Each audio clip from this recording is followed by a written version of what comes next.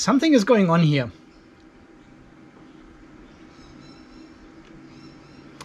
We are at 82% state of charge. Full sunshine. It is close to 2 p.m. now. The tilt system makes only 560 watts. And I've also seen that the Multiplus has increased the frequency already to 51.5 Hertz. So it is actually throttling down my tilt system. Question is why? Why is this happening? I recently upgraded to the newest firmware of the Multiplus, the 5, whatever it says here.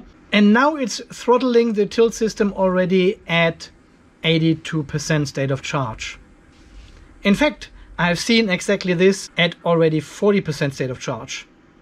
And the frequency should only increase once the battery gets full, when we hit 55.2 volts of system voltage. And we are far below that, not even close. Well guys, welcome back to the Off-Grid Garage here in sunny hot Australia. It's the sunniest and hottest Australia. This is probably how you imagine Australia, right? We've got super blue sky, super bright sun, and like 35 degrees in the shade. And we have 75, 76 amps outside. Only because, well, because it is so hot, I have limited the charging capability of my system here. I have throttled down all the solar charge controllers because in these conditions I don't need to charge fast. I've got all day long. The sun will shine all day until 6 o'clock, until it goes down. I've got all the time in the world to fully charge my battery. So, and I'm seeing this frequency increase for a couple of weeks now. Pretty much since I upgraded the Multiplus to the newest firmware version. And I was 100% sure that this is a bug. But no, it is not. It is because I'm throttling down my charging here. So, let me show you what has happened. So, and this would be your normal setup here. This is completely unthrottled now. So we've got maximum power from the DC solar here on the sheds, as well as maximum power from our AC tilt system on the house, which feeds back in as an AC power into the Multiplus. So currently we have 0 watts AC loads because what the tilt system produces is more than our loads. I only have the pool pump running and the spat fridge. So all the surplus goes into our charging as well. 712 watts going through the Multiplus into the battery. This is our normal situation now. And I'm charging the battery now with 138 amps into the battery. Even I've got something connected at the house here with the extension cables. Maybe the dishwasher is running or something like this, I don't know. So we are still charging with 130 amps into the battery.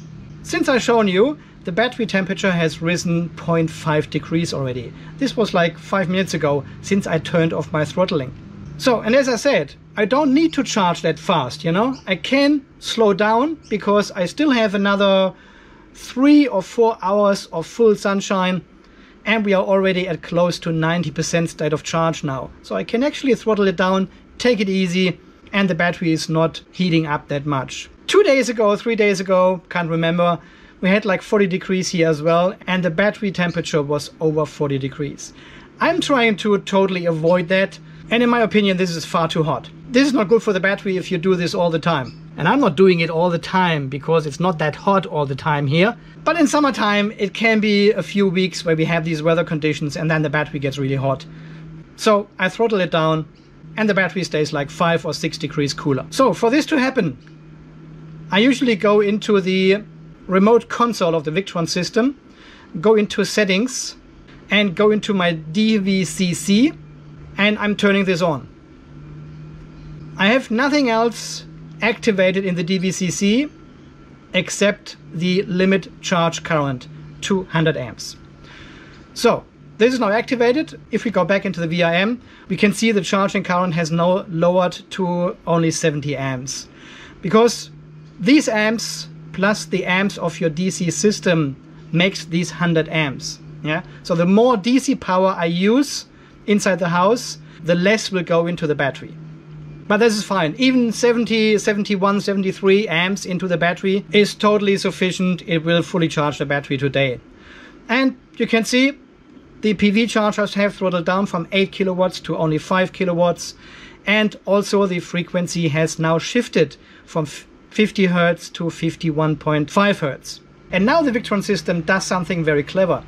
It limits our AC power to match our AC load. And you can see this down here. The Multiplus is actually only doing 30 watts now. It's delivering 30 watts. Sometimes it's taking 3 watts.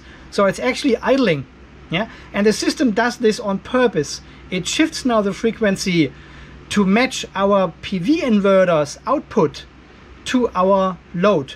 So if I turn on some load, let me turn on the lights. There we go. Got some lights on now. We can actually see that the output of our AC solar is now slightly increasing to actually match this increased load. And the Multiplus is still on 15 watts now, so it's idling. Yeah. And only if there's a huge demand and the AC solar cannot deliver enough energy, it will use the Multiplus to add additional energy to supply your loads. And I told you I have upgraded the Multiplus a few weeks ago to the newest firmware. And since then, this situation was happening, that I could see a frequency increase at about 40 or 50% state of charge already. And I always thought, geez, what is going on? Something is not right with this firmware. And I Googled and read in forums, and nobody else seemed to have the problem. And then I realized, okay, this was when our hot season started here, when the temperatures were rising, when we got like 35, 40 degrees outside. I slowed down the charging with the limit charge current enabled. And of course, it needs to limit the output of the AC solar as well. 680 watts would be used by my load, and the other 600 watts would be additional power into my battery. Well, you could argue now it could slow down the PV chargers, the DC chargers then, but this is not efficient. You know, we are charging AC here. That means we've got DC panels going into an inverter, which makes AC out of it, transfer it over to the garage through the Multiplus. The Multiplus makes DC out of it to charge our batteries. DC, AC, DC again. So on every time you're losing 6, 7, 8, 9, 10% depending.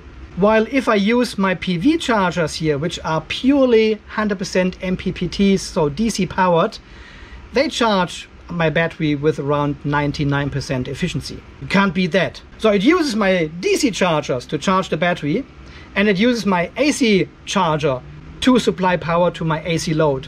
So AC stays with AC and DC stays with DC. Makes totally sense. But I could not get my hand around it. Okay, let me turn on a larger load. For example, the hot water system. So this will add another 1.5 kilowatts on top of my AC load. And it would exceed what we can actually produce with our AC tilt system. Hot water is turned on right now. So we will see the AC load now jumping to 1.4 kilowatts, 1.2, and we can also see that the AC tilt system is now ramping up and the frequency goes down to 50 Hertz again. Even we have the 100 amps limit set. So and now additional power is coming from the battery or from our solar into the Multiplus to supply this hot water system. And I think because it's already in the afternoon now, I've got some shading here on the carport already, and maybe on the west roof as well. Yes, definitely. And even the east roof.